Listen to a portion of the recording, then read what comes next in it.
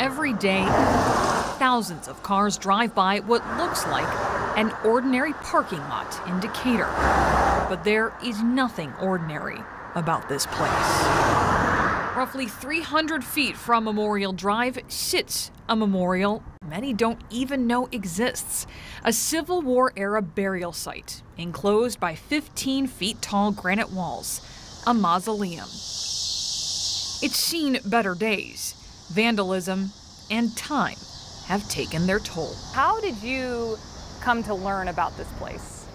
You know, I'm a big fan of the website Atlas Obscura, and it lists all the curious attractions in the area, so to speak. So I found it on there, and I thought that's at my local Walmart. Yes, this more than 100-year-old final resting place lies next to a Walmart parking lot. Okay. But that's not what captivated Jessica DeRise. It was the name of the mausoleum that caught her attention, the Crowley Mausoleum. And I remembered in the back of my head I had a Crowley far, far back in my line, 7, 8 generations back. And I realized, oh my gosh, my ancestors are buried there.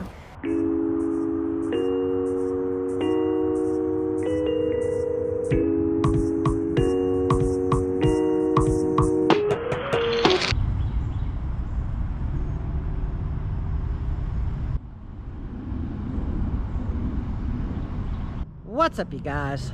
Chet-Guthrie, the Dream Poet here, coming to you all with another fun-filled vlog out here in Decatur, Georgia. And today, guys, I am standing outside of a Walmart here in Decatur. It's pretty big, pretty nice.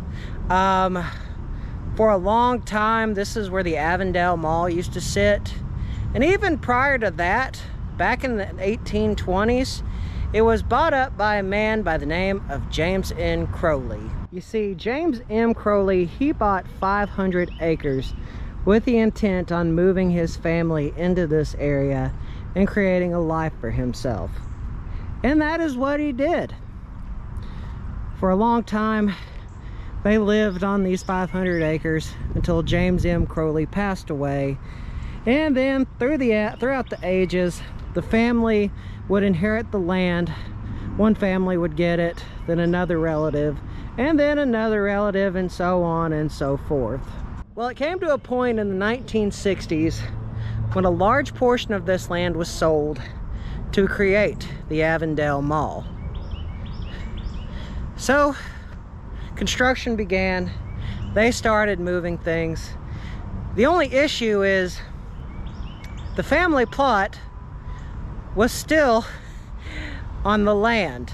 And so construction would continue, and they would continue, and they would continue until there was really only about 12 feet of the family cemetery plot left. So, by an agreement, the construction workers, they took the graves, or they took the bodies, and they reinterred them in a mausoleum. And this is the mausoleum. You see, it sits right outside of a Walmart. And this is also known as the cemetery that sits right outside of a Walmart or in a Walmart parking lot. And this thing is very large. On the inside, you see, there are 11 bodies in pine boxes. They are, they're nondescript. They are, oh, how do you put it? They are unmarked. But respectful enough, they're still buried here. Safe and not going anywhere. And on the top of this building, there are also two headstones, 2 family members that are given 2 markers. Now this mausoleum right here, it is very much locked up, and it always has been, just to keep people from getting in or getting out. But there are other vloggers who have seen the top, and I figure I would add like a small portion of that from one of my favorite vloggers, Scott on Tape, showing what he saw, and I'll play that clip right there. Oh my goodness, I was told that this has been locked for years. What? Oh my God. Well, here we are. Looks like a lot of people have gotten up here. So there's the two headstones.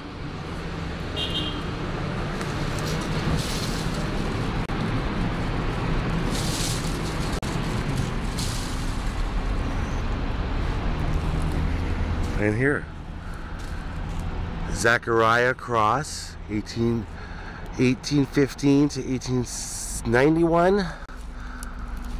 Delaney Cross, 1892 to, well, died 1892, aged 82. Look at this. This is a cemetery. This is what? I am shocked that I'm up here.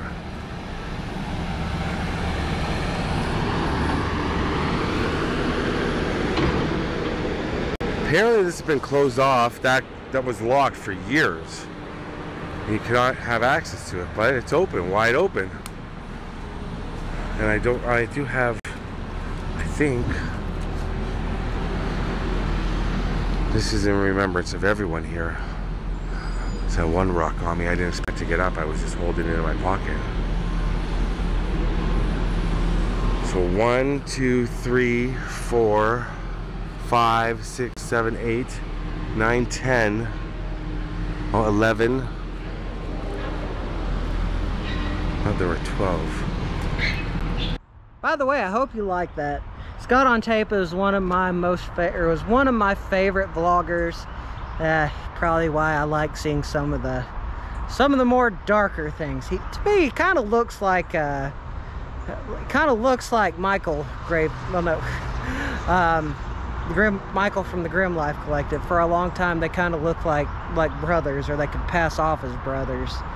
But let's see what we can see. Obviously you can tell that there is a lot of graffiti, and people like making this a canvas, even though it is not a canvas. But you know what, you can't really tell people that, can you? But at least they have a no trespassing sign, so at least they have that. Of course, you know, no trespassing. You don't want to go in here. It would not be good, and it would not end well. But I think for the most part, let's see how far we can go. I'll probably say this is about it.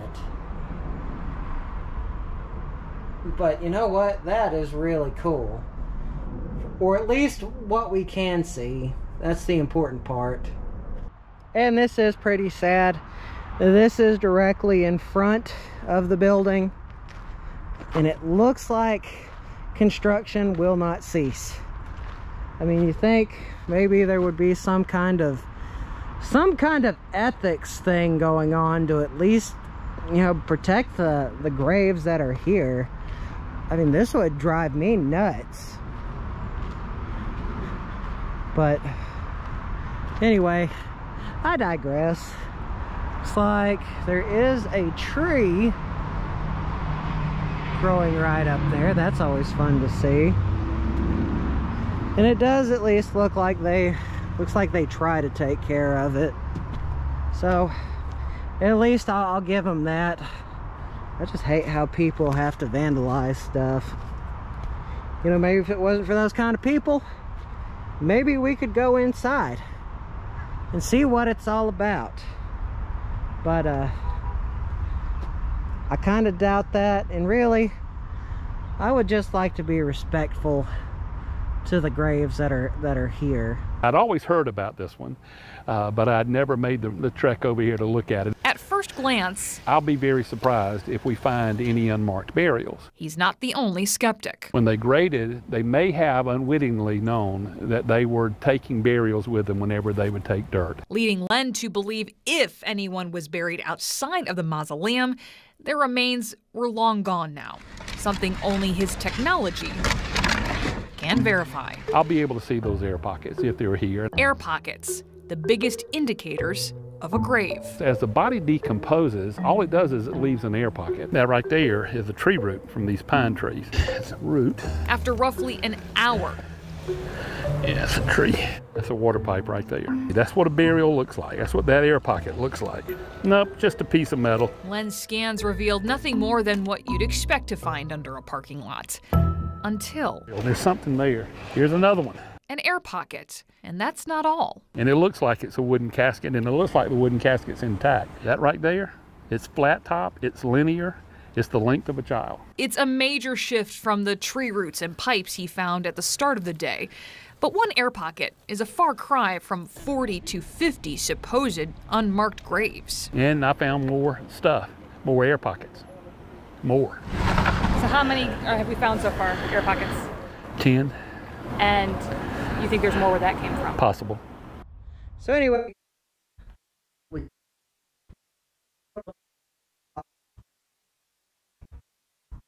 well,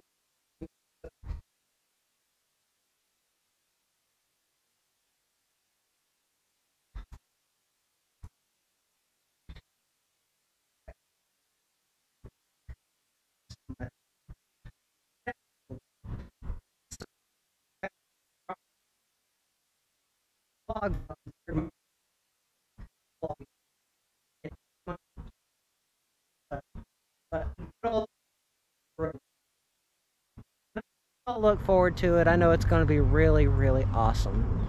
So without further ado, you guys, make sure to like and subscribe. Always means a lot. Goes to show that y'all care and that y'all want to see more awesome videos. So without further ado, you guys, this vlog is over.